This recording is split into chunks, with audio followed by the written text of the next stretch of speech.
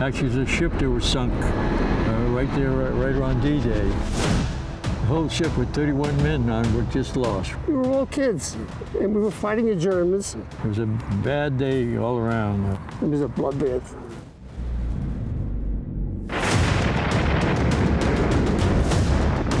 Hitler has reconstructed Germany for war. The deception plan for Operation Overlord is about imagination and brilliance.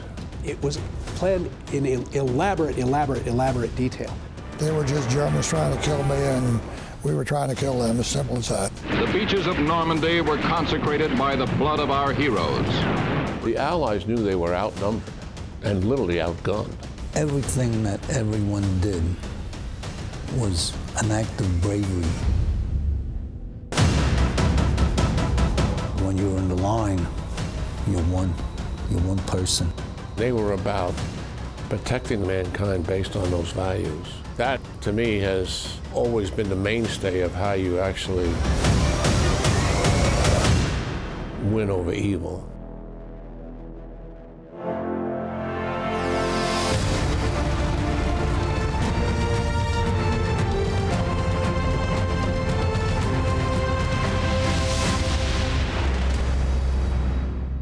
It was the most monumental military operation in modern history. D-Day, June 6th, 1944. Now, 75 years later, we look back in remembrance on those beaches, the triumphs, the tragedy, and the brilliant plan that ultimately liberated a continent. Tonight, you will hear the stories of some of our heroes, and you will join them as they journey back to Normandy. I'm Martha McCallum. Thank you for joining us for Remembering D-Day, a 75th anniversary special.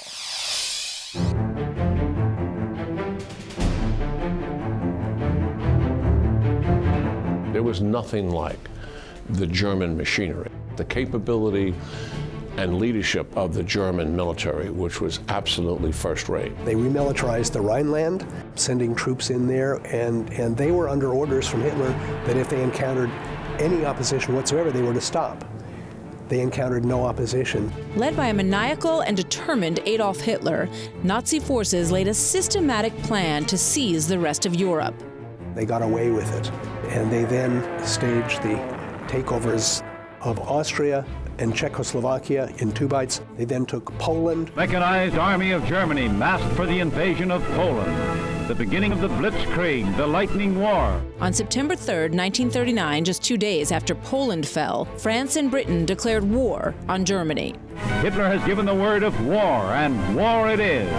Poland has been guaranteed by Great Britain and France, and this aggression compels them to declare war. They then took Denmark, Norway, Belgium, the Netherlands.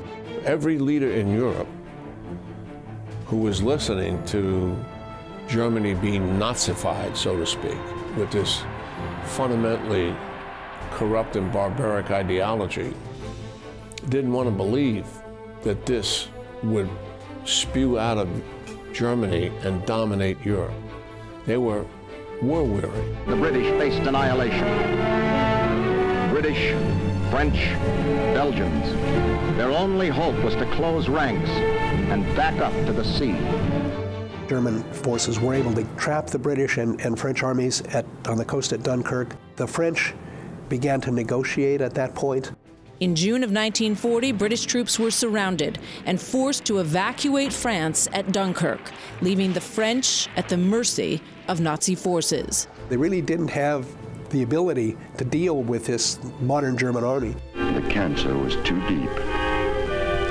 On June 14th, Paris fell. With France occupied, Hitler turned his attention to Britain in July of 1940. In the Battle of Britain, England stood alone, and Coventry was ravaged by Hitler's bombers. The Nazi Air Force, or Luftwaffe, began to bomb the city of London in what was known as the Blitz. Terrified London residents endured relentless bombardment. Most of the attacks at night, they didn't have precision bombing, and so they were basically just carpet bombing the city of London. British Prime Minister Winston Churchill rallied the British people to stay strong. He is the voice of British determination to stick it out, fight Nazi Germany to the bitter end. The Blitzkrieg strikes with the speed of military lightning. It's an aircraft, and it drops a bomb, and it feels like the bomb is aiming for you, whether it actually is or not. By the fall of 1940, London was devastated. France had been divided into two parts. In the south, the Free Zone, or Vichy France, where French officials had been exiled. In the north, occupied France, where the Gestapo reigned. It was a military dictatorship. They started rounding up the Jewish population of Paris in waves and holding them, and then ultimately most of those people were sent to the concentration camps, to Auschwitz and elsewhere, many of them to die. The Allies were dangerously close to the point of no return. They didn't react quickly enough, in my judgment, to what was happening and push back and try to contain Germany and, in a sense, incentivized Hitler. Across the Atlantic, the United States was waiting and watching. We shall send you in ever-increasing numbers, ships, planes, tanks, guns. That is our purpose and our pledge. While not directly declaring war, the U.S. government sent supplies and artillery to Britain. Roosevelt called for an unprecedented peacetime draft under the Selective Training and Service Act. The military was very concerned and believed we needed to deal with Germany, and we would be forced to get into that war.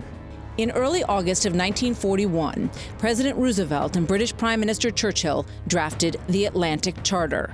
It said that the democratic powers of the world should oppose all expansion by force, should not seek accretion of territory on their own, and should espouse and encourage and try to defend freedom for all people. The democracy the West had known for 2 centuries hung in the balance. The world needed a saving grace.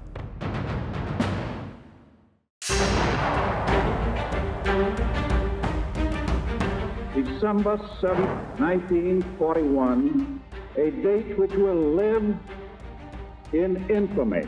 Japan attacked Pearl Harbor. Roosevelt went to Congress and asked for a declaration of war. He got his declaration of war against Japan. In support of Japan, Germany declared war on the United States on December 11, 1941. The United States was then officially an Allied power. From sub-assembly lines, workmen once skilled in production for peace are now breaking records manufacturing weapons for war. Roosevelt called for production of 50,000 aircraft in a year. Everybody thought he was crazy. They did it twice. The entire economy began right away to shift from a peacetime economy to a wartime economy. Rationing of all strategic materials and food and everything else in order to provide for whatever the military needed in order to deal with the war. As the home front ramped up for war, so did the soldiers destined to storm the beaches of Normandy on D-Day. I was supporting a mother and father, and I was chosen from a regular infantry division. I was a platoon sergeant of the INR platoon of a regiment, the 417th, the 76th Division. I went in October of 41. I was supposed to have been drafted in about 2 or 3 weeks, but most of the fellas I grew up with were going in the following week, so I was a big shot. I walked down to the draft board and I volunteered. I figured we'd all stay together. I volunteered to go with the 101st Airborne, not knowing what was what, but I think it was one of the wisest choices I ever made, and I trained with them at Fort Bragg. Vincent Vicari and Leonard Lamel were unaware of the critical role they would play in one of history's most pivotal battles for world peace. There were a lot of men who were underage, who sought to fight because they thought it was the right thing to do. You draw the strength to fight against something like that from the values and will of the people themselves. And that is how you can stand up against something like that, because you know it's evil and it has to be stopped. The Japanese must be hurled down to defeat.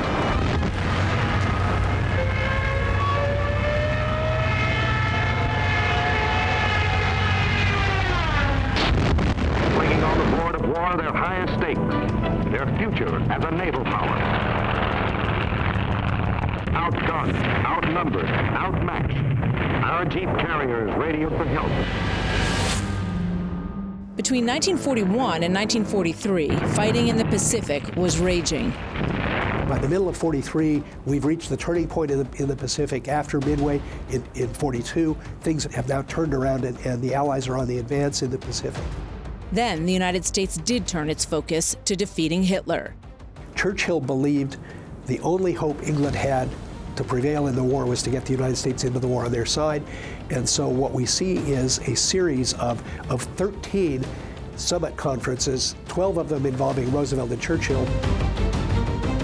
In May of 1943, the Trident Conference was held in Washington, D.C. Roosevelt, Churchill, and other top American and British military leaders were in attendance. They said, we want to invade Europe as soon as we can. George Marshall believed the only way to defeat the Germans, or to defeat them quickly, was to force them into a decisive battle. They began to conceptualize a large-scale amphibious assault into France. Operation Overlord, the clandestine plan to invade Normandy and begin to reclaim Europe, was born. Over the next year and a half, Allied leaders developed an intricate plan of legendary proportions. They designate a chief of staff, and ultimately they pick Lieutenant General Frederick Morgan to fill that role. He's a British lieutenant general who does the initial planning for Operation Overlord. The stated objectives were to land with forces of the other Allies, to destroy the German military and cause the Germans to realize they have to surrender. General Eisenhower was in charge of the operation. He was the overall commander-in-chief, and Field Marshal Montgomery was in charge of the invasion force once it got into France. But breaking through German defenses into occupied Europe would be a monumental task.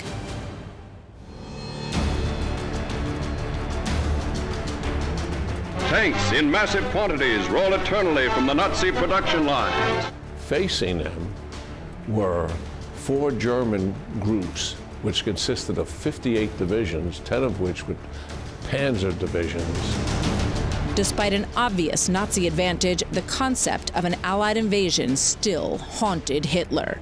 Hitler issued Fear Directive Order number 51 in November of 1943, saying that the greatest risk to the Germans was the British and American landing that he anticipated in the West. That was when he appointed Rommel to command that, and he began shifting troops from the east to the west at that time.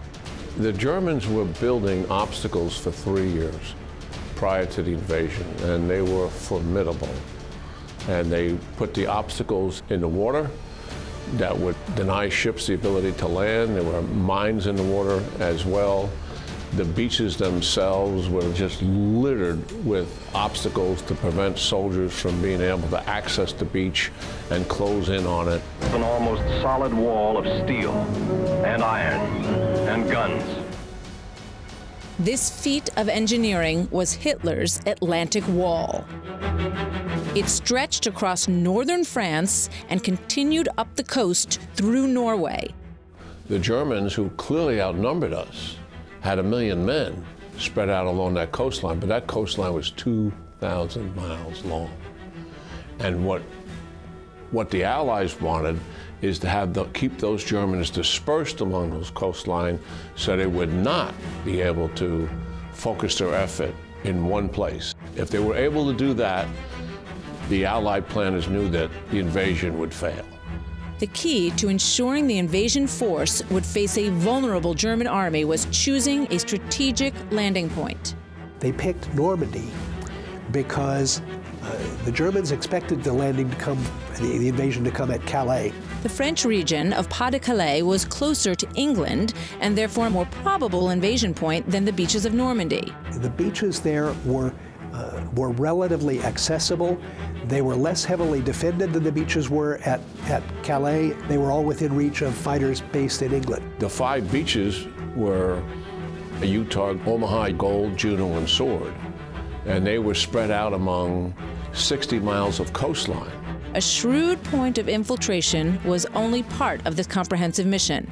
The masterminds of the invasion were also tasked with organizing an extraordinary number of troops on the ground to storm those 5 beaches. We're going to try to liberate a continent. We have to put millions of men through this beachhead. 11,000 airplanes, 50,000 vehicles, and 6,000 ships, to include landing craft. Never before in the history of military operations has there been anything like that, and never has there been anything since. The plan is to have 10 divisions launch the attack. There are 3 British Empire beaches. Gold is a British beach, Juno is the Canadian beach, Sword is the other British beach. There are 2 American beaches, Omaha and Utah. During 1943 and 1944, the Nazis had most of their efforts focused on the Soviet Union in the east, increasing the Allies' chances of victory at Normandy. Meanwhile, Allied leaders choreographed the invasion, keeping the details classified, even from those who would fight on the front lines. We knew that we were going to have an invasion. How, where, what, why, we had no conception. In addition to keeping it all a secret, extraordinary steps were taken to mislead Hitler's army in an effort to keep them dispersed. The deception plan for Operation Overlord is about imagination and brilliance. The Allies knew they were outnumbered and literally outgunned, yet they were the invasion force. It was Operation Fortitude North and Fortitude South. Fortitude North sought to convince the German army that an invasion would be coming through Norway, and Fortitude South turned their attention to Pas-de-Calais, the more probable invasion point along the French coast. They were really just 2 pieces of a larger deception plan called Operation Bodyguard, which was designed to make sure the Germans didn't know where or when the Allies would land. Allied leaders assembled both British and American ghost armies. They designed an American army group, headed up by a very famous general, George Patton, who actually was in charge of this paper organization. They used extensive radio deception. They broadcast traffic as though there was a real army there. They were representing something called the 1st U.S. Army Group, totally fictitious. They had spies who were double agents convincing the Germans that these organizations existed. Rooms full of people who just had radios, and each one represented a major military formation. So you'd have one guy representing a division, the next one representing a corps, the next one representing an army, and they would send out signals saying, we need more Wheaties, we need more bullets, we're going to move from here to there, and they broadcast this traffic as though there was a real army there. The Allies covered all bases, not only telecommunications. They used physical deception. They built inflatable tanks, and they put them in the area of eastern England. The Germans believed the landing would come from if they were going to land in Calais. They actually put in place on the ground, literally, hundreds of airplanes made out of plywood. They put up tents.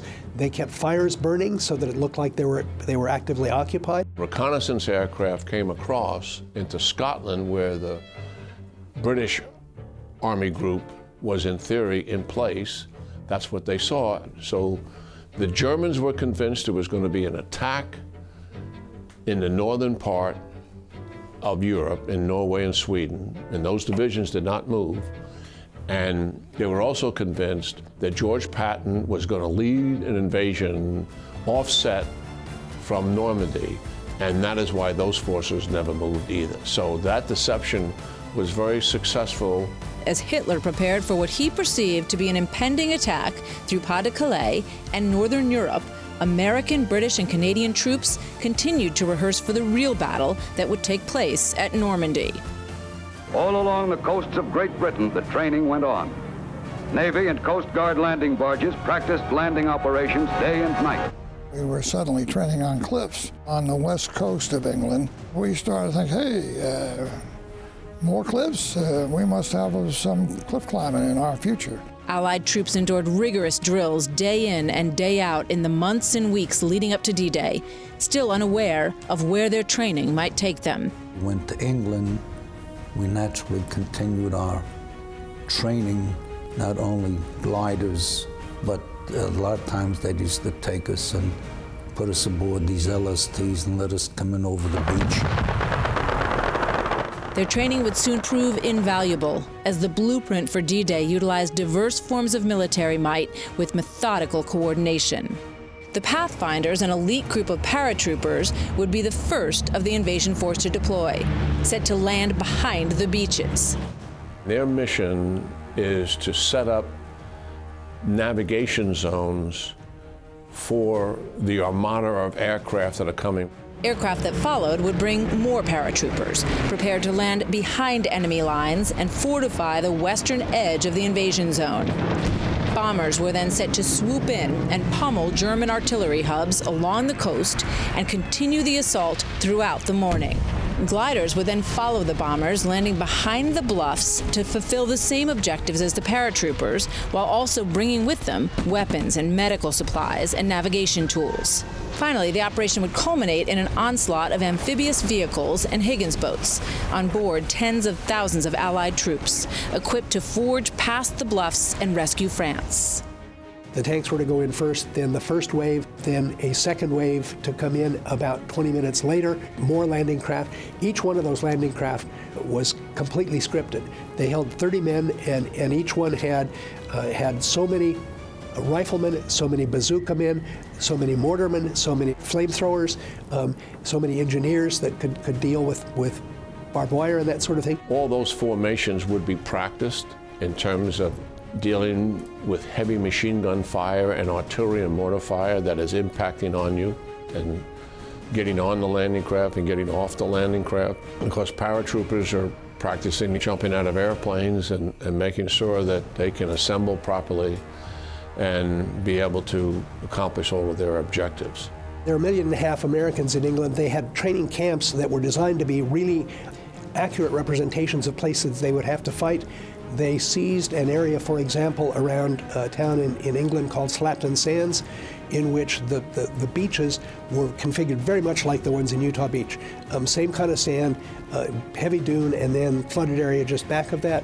They did practice landings there, and they were largely very effective.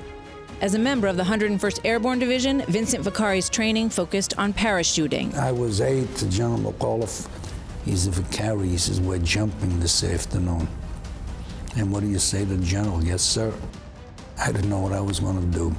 And we went down to the airfield. Colonel Weisberg, who commanded the 377 Parachute Artillery Battalion, he explained to us, when you were in a plane, you'd get the order, stand up, hook up, check equipment, then the jump master would come down and check the chutes to make sure they were all in good shape. He said, the red light goes on, you shuffle up to the door, and as soon as the green light goes on, you go out of the plane, and we jumped. Yeah, I got a call from the general, the second in command of the 76th Division, asking me how would I like to be a first sergeant of a ranger company. Leonard Lamel trained to storm the beach by sea as part of the 2nd Ranger Battalion. We'd already been trained in the States, as far as amphibious training was concerned, with what was called the frogmen. They're known as SEALs today. We were always told that we were supposed to be the best of the best, and we'd have the toughest missions, and we had to be precise, and it was a foregone conclusion that we were going to be successful. That was about a year for many of the soldiers. Obviously, some arrived later than that and were just sort of thrown into it because they'd all been through some kind of basic training. But nonetheless, we were fortunate to have that time to prepare. The day drew closer, and the true prospect of the mission was revealed. They weren't too complete in their detail of precisely what province or what coast or what this, all to keep it secret, you see. But little by little, they were feeding us information, and then, oh, Normandy and the invasion. They simply told us, you open your mouth, you're out of here. The mission was that when we landed, we had to take the ground, and we had to try and establish a foothold onto France proper. They wanted to do it when they had a full moon. The initial date was to be on the 5th of June.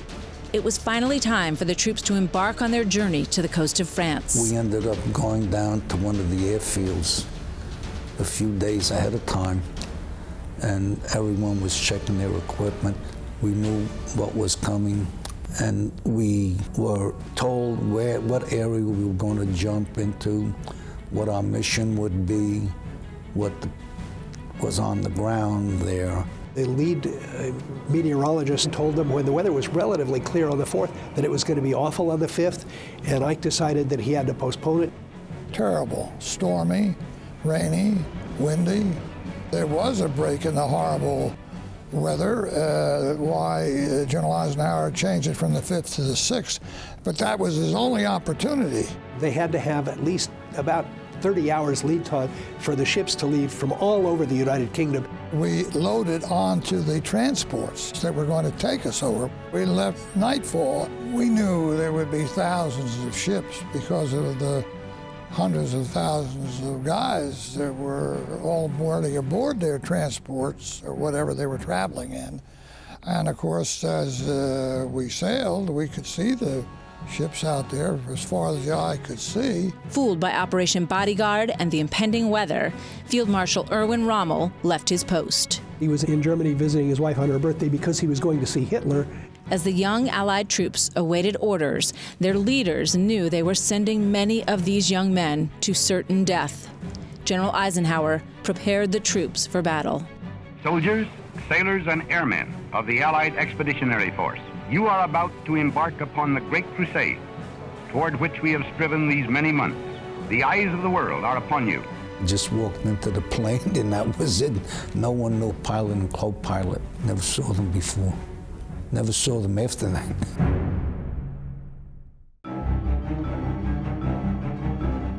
As the sun went down on the 5th of June, the thunderous roar of engines and the buffeting of the wind filled the soldiers' ears as they made their initial descent toward Normandy. We were in transport ships. We went across in the darkness of the night of the 5th to the 6th. The night started to crawl in over us and block everything out. We didn't have much moonlight then. Shortly after midnight, and without moonlight, gliders of the British 6th Airborne Division began landing east of Sword Beach, pilots relying heavily on their instruments. I became aware of aircraft early in the morning of D-Day. I heard the motors, and you know, there was 13,000 American aircraft, the British too, coming over in waves. One of the Allies' initial objectives was to seize 2 bridges of the Orne and Dive River in order to keep German tanks from mounting a counterattack along the coastline. While many soldiers landed in expected territory, others missed their landing zone. British Horsa gliders, which were monstrosities, they took a terrific beating. However, 20 minutes past midnight, after a number of casualties, 3 gliders landed in sight of their objective, and the Caen Canal swing bridge, codenamed Pegasus, was captured by the British. Navigating only with a handheld compass and a stopwatch, the first glider landed, having cruised for 10 minutes. They succeeded in capturing it within 3 minutes. As the British sent out the coded success signal, ham and jam, to their allies, Operation Overlord was underway, and the order of invasion planned by the masterminds launched. Initially, specially trained paratroopers went in. They were called Pathfinders, and they carried lights and radio beacons, set up the beacons, and that would then be used by the pilots following them with the main force of paratroopers that would come in. They were then followed by the main body of paratroopers from the 82nd to 101st Airborne, and they too were widely scattered, which made it hard for them to do their job. These American paratroopers had obscured landing zones due to low-hanging clouds that blocked moonlight. Paratroopers fell in the sea, drowned in flooded areas, were blown up in the air by the Germans. Some dropped so low that their parachutes didn't even have a chance to open. See these tracer bullets coming up, and as you get close to the ground, you could hear the ground fire. But it was so widely spread, we had no idea of actually in what location. In general locations, yes, but specifically, no, because we jumped into the towns, you went into the woods, some of the guys went into the rivers, a lot of them went into the hedgerows, and got tangled up in the hedgerows that were there in Normandy. All I know is I landed, laid there a second, then ran my hand down my leg to make sure no bone was sticking out. Took my chute off and just ran around just trying to make contact with people. Wherever they landed, they had to figure out where they were located, and their commanders told them, go to the nearest objective to that location. And that was a brilliant tactic. American paratroopers dropped in adjacent to the main road in Cherbourg, near the strategically significant town of Saint-Marie-Église, and ground fighting with the German troops ignited. Then, as planned, at approximately 2 a.m., an Allied assault from the skies ensued, with bombers targeting German points of defense along the beach in an effort to minimize the supply of weaponry aimed at the invading Allies. Now, this aerial bombardment also is very focused because there's no secret now to where we're going. The bombers flew in perpendicular to the coast instead of flying along the coast. If they fly along the coast, they're subject to anti-aircraft fire all the time, where if they fly perpendicular, they're only shot at while they're actually over the coast.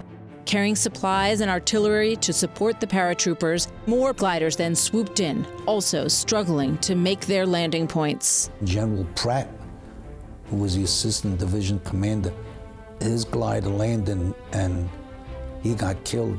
The gliders were just scattered all over the place. Meanwhile, after a few hours of fighting at Saint-Marie-Église, the town became the first in France to be liberated. It was then time for the largest part of the invasion, the amphibious assault. It came over the intercom or loudspeaker, said, "Man your boats, we're going ashore, and the invasion's going to be started." At 6:30 a.m., also known as H hour, the first of the seaborne troops landed on Omaha Beach, giving troops of the initial bombardment hope to turn the wreckage around. The landing at Utah Beach was a mile and a half east of where it was supposed to, because the tide coming in created a current that moved the landing craft eastward, and it was not as heavily defended as the intended beachhead was. We had a three-pronged mission here, and the most important thing is find those guns and destroy them so they can't kill thousands of men. That was number one. Number two, get out to the coast road and establish a roadblock so that the Germans can't get from Utah Beach to Omaha Beach. And the third part of the mission was to destroy all German communications so the Germans could not talk to each other or communicate. Companies or groups of landing craft were deployed consecutively, each with a separate mission. Leonard Lamel came ashore as the commander of Company D in conquest of Pointe Hoc, an important German artillery hub high on the cliffs. When the ramp goes down, we push the buttons, go these rockets up over the cliff. That cliff's 100 feet high, and the guys pull the ropes to get the traction so they can climb the rope. I was the first one shot through the right side, and I didn't know who shot me. The landing at Utah Beach went very smoothly. They had just about 200 fatalities on D-Day, far fewer than they expected. On Omaha Beach, the death toll was much higher. Army intelligence underestimated the number of highly effective German soldiers in the area, and preliminary air and naval bombardment were unsuccessful in knocking out strong defense targets. As soon as the Germans saw the boats and realized they were landing, they opened fire when the boats got close to shore with artillery, and then as soon as the boats reached, they would open fire with their machine guns. Germans had two machine guns, the MG-34 and the MG-42. The MG-42 was probably the best machine gun made in the war. On Omaha, it was a matter of getting out of the water was a problem. Getting on the beach was a problem. Getting inland was a problem. And all of this took hours to do. Many of the boats sank and troops drowned before ever making it to the shore under the weight of the equipment they carried. Some guys had a heavier load, like a radio man would have about 50 pounds on his back. The counterattacking forces in France, right away they start to mobilize those forces. They're staying up there shooting. They were dropping mortars. They were doing everything to keep us from landing. As the death toll continued to climb on the beaches, it seemed as though the Allies were no match for the Nazi defenses. By 7:30 a.m., Field Marshal Erwin Rommel, who was at home in Germany celebrating his wife's birthday, started to make his journey back to headquarters at La Roche-Guyon, after his chief of staff informed him that the invasion was underway. The German news agency Transocean said today in a broadcast that the Allied invasion had begun. Invasion operations began with the landing of airborne troops in the area of the mouth of the Seine River. Meanwhile, in Normandy, the assaults continued. Although defensive obstacles such as underwater mines took their toll, Allied soldiers on the other beaches fared better compared to troops on Omaha, who were leaderless and terrified. Survivors who made it past the bluffs huddled at the top together, witnessing dead and dying comrades as they attempted to push further inland. You can imagine the intimidation that's taking place there with the soldiers when you step out off that landing craft and you're watching people be mowed down around you, and actually what is graphically happening to their bodies right in front of your eyes. You're seeing something that you've never ever seen before in your life. And you're seeing it not just occasionally, you're seeing it all around you, where the water is actually running with blood. And yet, you're still trying to move forward. And that's where the courage comes in, that's where the training comes in, that's where the tenacity comes in. Despite his wounds, Leonard Lamel and the 2nd Rangers made it to Pointe-à-Hoc, but the German guns were nowhere to be found. The Germans stuck telephone poles to make it look from the sky in the aerial photographs that they were still there. They had to go on a hunt for them, but the cost in the lives of his Rangers had already been so high. I landed with 22 guys who I started up in the cliffs, and I lost half of them. Finally, around 11:30 a.m., conditions started to improve. Ships closed in on the beaches and blasted the German positions at point-blank range. Troops reached the cliffs, and Allies along the coast poured inland. We quickly stuffed a lot of grenades in our jackets that the guys gave us and ran back and used the rest of them on the remaining guns. And it didn't make any noise, it didn't draw any attention from the Germans. We got it done. The sheer thrust and force of what was taking place overwhelmed that counterattacking force. One of the problems that they suffered from, and it goes back to the deception plan itself, is that we held them dispersed over 2,000 miles of coastline. By early afternoon on D-Day, the forces that had come across Utah Beach and the airborne began to link up inland. German strongpoints were seized, including strategic fortification WN-72, opening the route to the main road. The natives there, they were very, very helpful. They would tell you where German installations or where German soldiers were at. On the Carenton Peninsula, the people were tremendous, even though a lot of them may have been in jeopardy. I spoke to a lot of soldiers who participated in it. The French people were helping them in identifying where German soldiers were when they would go into a small community. By able to move in and get some depth in terms of terrain ownership, now you've got a lodgment. And once you're able to do that, then you're able to bring in tanks, and now you're building up major capacity. By late afternoon, with Rommel back at headquarters, Hitler finally issued an order. It stated the entire Normandy beachhead must be cleaned up by no later than that night. It was already too late. By the time Rommel returned, they were firmly established ashore, and he believed that the war was over. He advised that Hitler should negotiate a deal with the Allies because they weren't going to win in the West. At the end of the day, the Allies forged behind enemy lines, and Field Marshal Montgomery took control of the troops on the ground as the invasion phase of European liberation ended. The group started to get together. We felt we had accomplished what we were set there to do.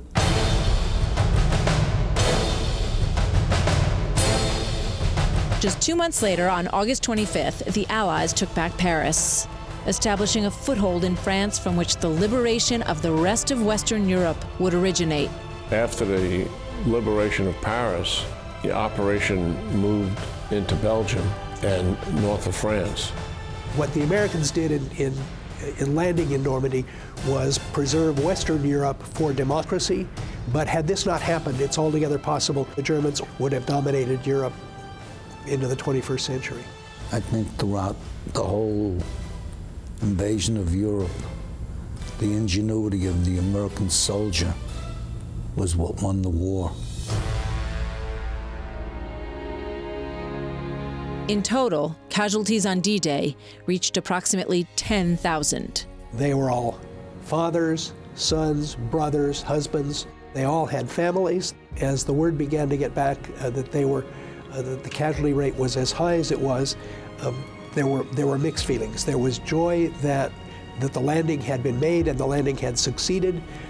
There was enormous grief over the losses. As I was asked one time, did you ever think of getting killed or being a hero?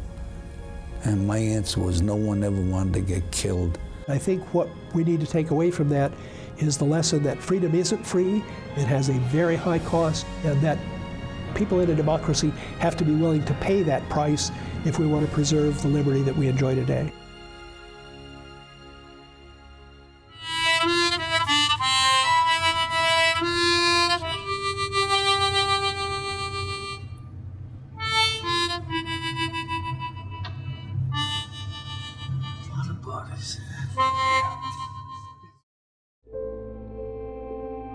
Veterans who stormed those beaches on June 6th back in 1944 ventured back to those hallowed grounds as part of the excursion group called the Greatest Generations Foundation Normandy Experience. They never forgot the triumphs or the horrors of that day. I came back was 10 years after the invasion. It was very hard for me the first time. You know, too many memories. I broke down and I cried. For 70 years, I never talked about it. The French people, especially in this part of the country, they absolutely love us because we liberated them. This is called a Higgins boat. Churchill said that the Higgins boat helped win the war. So I used this for the invasion of Normandy and then the invasion of southern France. Frank DeVita made numerous trips to and from Omaha Beach in this type of Higgins boat, bringing groups of invasion troops to the shore. So when I dropped the ramp, I had 32 men on the boat. 3 men got off, and they were killed immediately right here. The rest of the kids were on the boat. 27 of them either wounded or dead, and they were crying, "Mama, Mama, Mama." So sad, so sad. And you see on the stern of the boat, there's 2 machine guns. They took the machine guns away from us because they were afraid of friendly fire. And there was no friendly fire. The only fire was from the Germans. What the Germans fired that day claimed the lives of thousands, members of an eternal brotherhood to which Frank DeVita and fellow veteran Stephen Melnikoff still belong. They visited some of their lost brothers at the Bayou War Cemetery. The way I look at it, somebody took a hit for me, and that's why I'm here. And so I come back, I have deep respect for these guys. 400,000 people that lost their lives, buried all over the world and all the world's seas and oceans.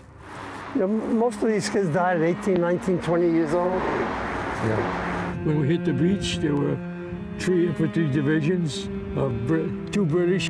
They were right there with us, and they took the fight just as badly as we did. I think my generation was better prepared because we were, I'll just say it, we were tougher. Both veterans vowed to ensure that the memory of D-Day and those who died there will never be forgotten. It's not easy. Many people were killed, traumatized, and millions of people suffered. I was very fortunate, have good health, able to give a message, and that's what I plan to do for the rest of that time. And I like to make sure that they realize that freedom's not cheap.